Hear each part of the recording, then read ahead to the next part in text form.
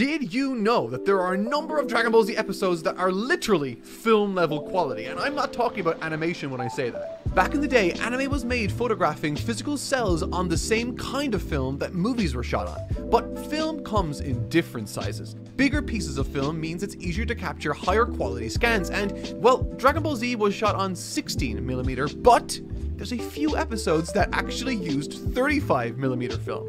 That's right, over double the clarity of the other episodes. And if you look at those episodes in Dragon Ball Kai, the only existing HD material using the original 35mm masters for these episodes, you'll see it's insanely crisp compared to the rest.